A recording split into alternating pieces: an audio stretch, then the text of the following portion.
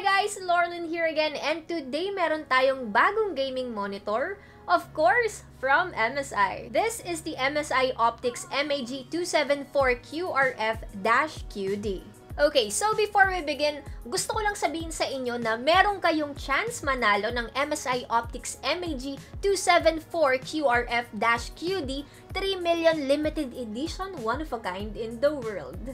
Simple lang, sumali sa MSI Jumping Dragon Instagram Filter Challenge event. Before May 7, 2021, MSI will select winners from the pool of eligible participants randomly.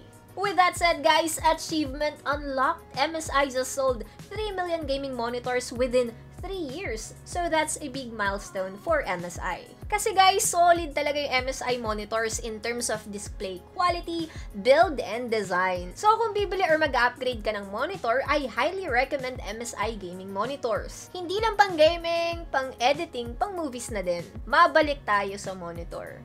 Ito yung package niya, simple lang buksan, although medyo nahirapan lang ako ng konti. Aside sa monitor, meron din tong kasamang display port, HDMI, USB 3.0, documents, at power connector. Simple at madali lang din yung pag-build nito. Nagustuhan ko din na pwede siyang nakaportrait at madali lang din ma-rotate. Sa features guys, meron tong rapid IPS panel with 165Hz refresh rate, 1 millisecond response time, quantum dot that provides accurate color and quality, 2K resolution, HDR ready, and NVIDIA G-Sync. Meron din tong MSI Gaming OSD 2.0. Sobrang user-friendly and organized ng settings. In terms of display quality, iba talaga yung experience ko sa 2K resolution. Mas malinaw, mas maganda yung details, especially kapag naka-high settings.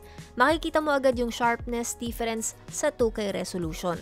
Gaming experience naman, sobrang okay rin. Again, 1080p yung monitor ko dati, and playing on 2K resolution monitor gives a whole new experience in terms of quality and smoothness. Sa monitor, ang marirecommend ko talaga IPS panel kasi nasubukan ko na yung TN and VA panel at IPS panel talaga yung pinakamalinaw para sa akin. Hindi lang sa editing or movies, pati na rin syempre sa gaming. Aside from that, sobrang solid din ng 165Hz refresh rate. Sobrang useful sa FPS games like VALORANT, Call of Duty, at iba pa. Just a reminder guys that this is a 2K resolution with 165 refresh rate. So kung gusto mong masulit yung experience, make sure to upgrade your GPU. Of course, marirecommend ko yung MSI graphics card like MSI RTX 3060 Gaming X. Nagustuhan ko din yung quantum dot and HDR technology dahil mas naging buhay yung image quality. Hindi din problema kung madilim yung scene dahil meron din tong night vision feature, and again, sobrang dali lang ma-access yung settings.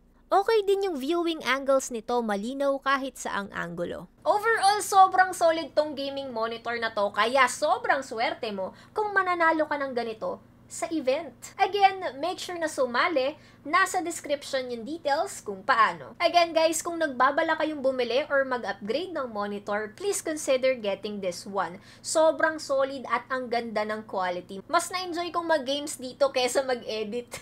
And that's it guys. Thank you so much for watching, and thank you so much MSI for the support.